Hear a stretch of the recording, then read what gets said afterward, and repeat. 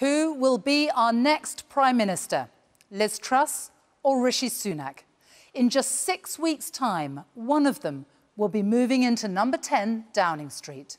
It's going to push people into please let Liz Truss misery. answer. Please let her answer. When inflation gets out of control, interest rates go up, Rishi that's Sunak, what happens. please let Liz Truss answer. I don't accept those points.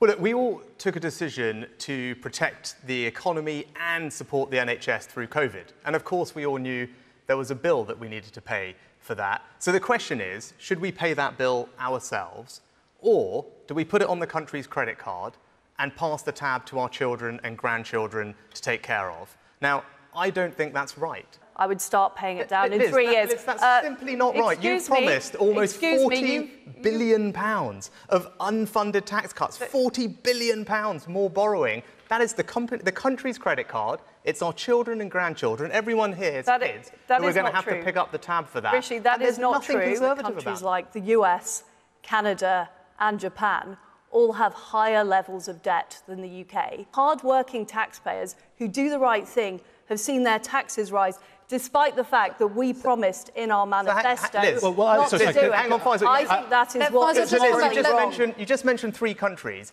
Do you know what mortgage rates are in the US at the moment?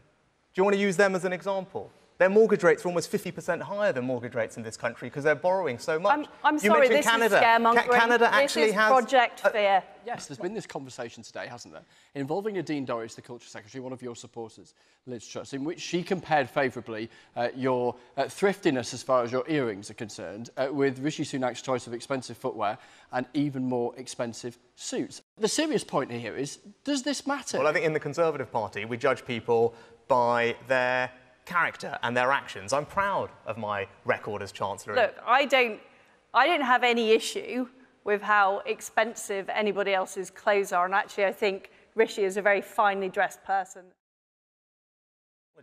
But what we do need to do is acknowledge that China is a threat to our national security, it's a threat to our economic security. But we also need to stand up for our values. And for example, when it came to Hong Kong, I was pleased to ensure that we put the funding in place to welcome to this country thousands of people who wanted to leave Hong Kong. Rishi, I challenged you on this in the debate last week. As recently as a month ago, you were pushing for closer trade relationships with China. This is not something you've advocated in government. I'm delighted that you've come round to my way of thinking. You said not that long ago that our relations with China were entering a golden era. I think that was almost a decade ago. I said that, Rishi. It was just a few years ago. You went on a trip there and you wanted to deepen collaboration in areas like food security and technology. In this war with Russia and Ukraine, would you be prepared to deploy the Royal Navy? I am not prepared for the United Kingdom to become directly involved in the conflict. We also, and I did this as Chancellor, made sure that we supported Ukraine financially with the arms and weapons they need to defend themselves, and actually something that Liz and I worked together on. Hasta la vista, that's what he said when he spoke in the last Prime Minister's questions last week. I'll see you later.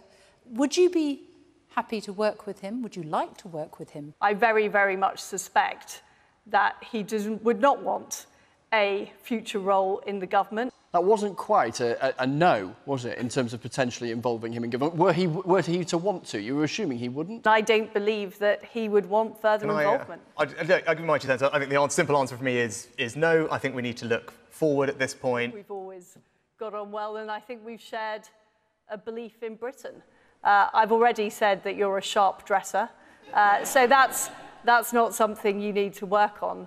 But the thing I think you should work on, and I want to work on this with you, and if I win, I would love you to be part of my team, is taking more risks and being bolder, because I think that's what we need to do as a country. Okay, and we cannot just have more business as usual. We're running out of time. Rishi Sunak, what quality would Liz Truss need to work on if she were to become Prime Minister? You know, we had this in another debate, and I'm not going to do it again because I have enormous respect and admiration for Liz.